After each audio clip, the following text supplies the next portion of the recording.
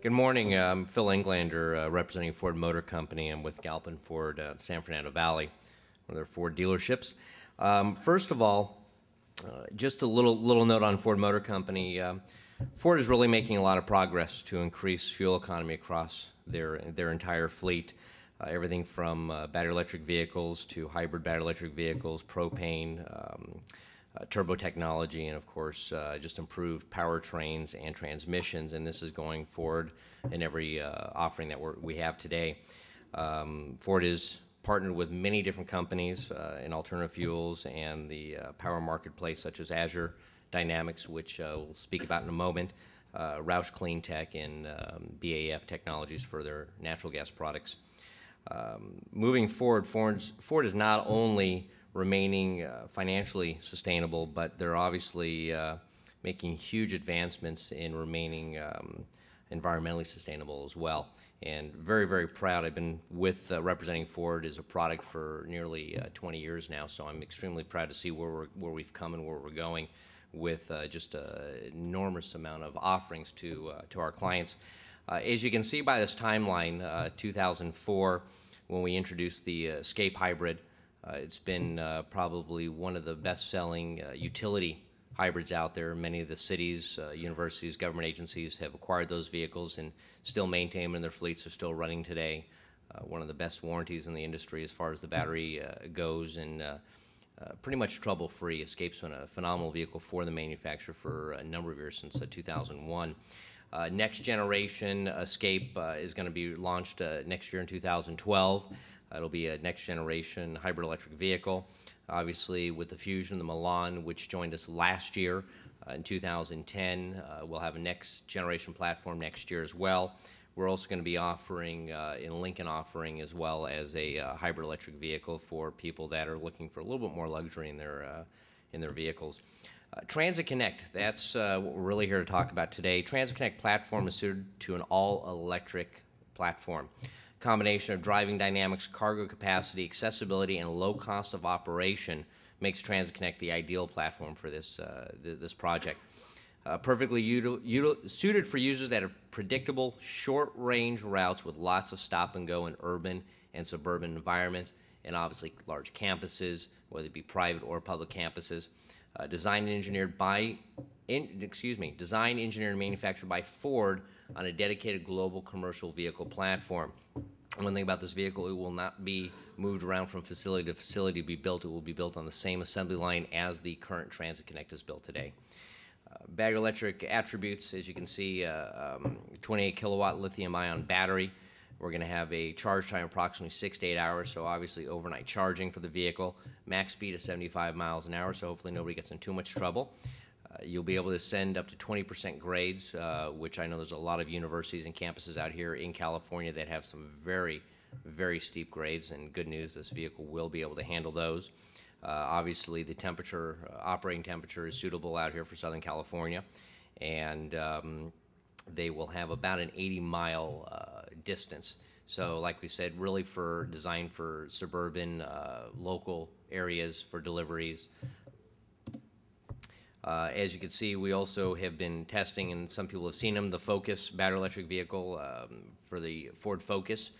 They have been debuting it around the country. Some of you have seen on Jay Leno's show. He drove it too as well. That vehicle will be hopefully for 2012. It'll be the next generation of the Focus, new body style. And of course, we'll have the plug-in hybrid for 2012 on the Escape platform coming this year. And of course, you know, we're still in the same situation that everybody else is in making sure that we want to have proper infrastructure for everybody. We don't want to make our vehicles an inconvenience, but more of a convenience. Obviously, realizing the cost increase to purchase these vehicles, we also want to make sure you'll be able to operate them properly in the right locations, and that they will be an asset to your organization, not a hindrance to your organization. So with that, I just want to say thank you, and I look forward to your questions.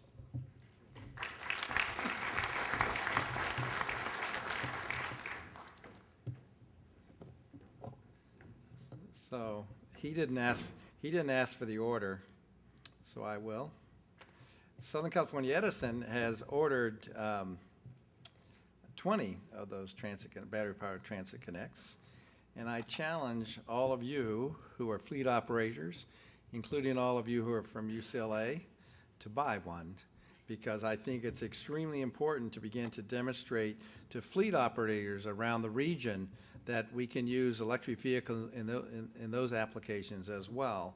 So call us. Let's talk about what we're doing. We'll be happy to let you know why we're thinking about that, and hopefully you will buy one too. So how about that for a commercial? So okay.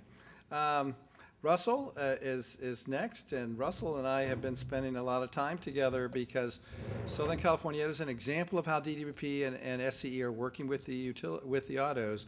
Is in their ride and drives, which he's going to talk about. We've actually had some of my staff being there to support them to respond and answer any utility questions, as has DWP. So just a good example of how we're willing to work together with all the autos and how there is a partnership going forward. So Russell, welcome. Absolutely. Thanks, Bob.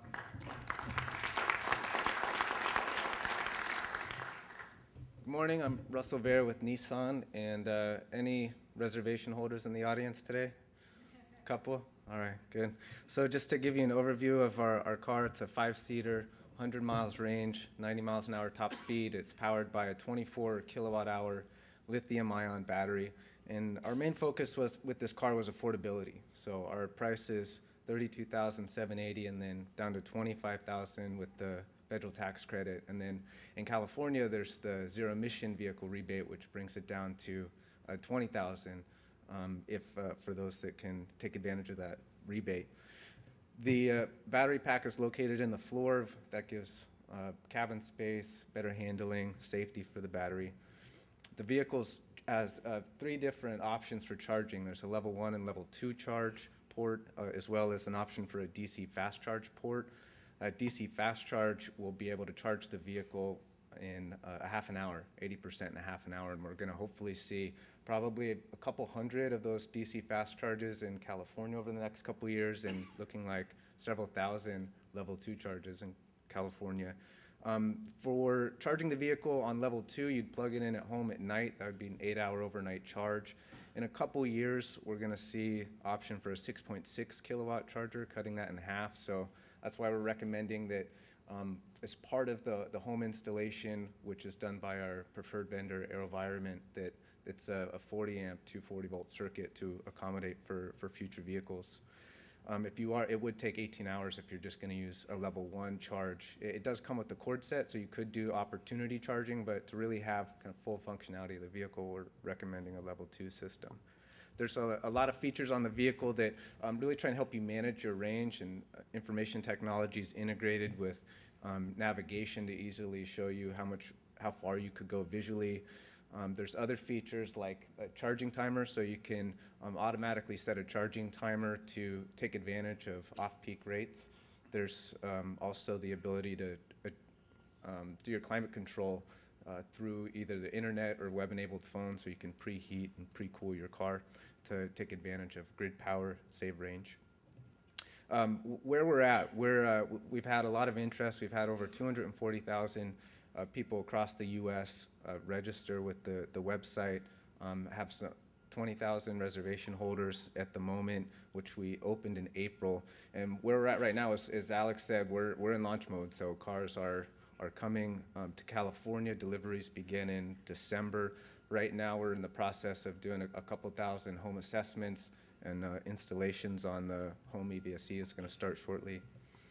And what we're looking for in order to have the market ready, it's been covered by everyone this morning, but it's important to get demand, to have that incentives for consumers, looking at ways to streamline the permitting process. And what we've seen is some really interesting programs. I was just in Texas on Wednesday, and the city of Houston has a 24-hour commitment for permitting a home EVSE. So if you get a permit in the morning, you'll have an inspector there by the end of the day.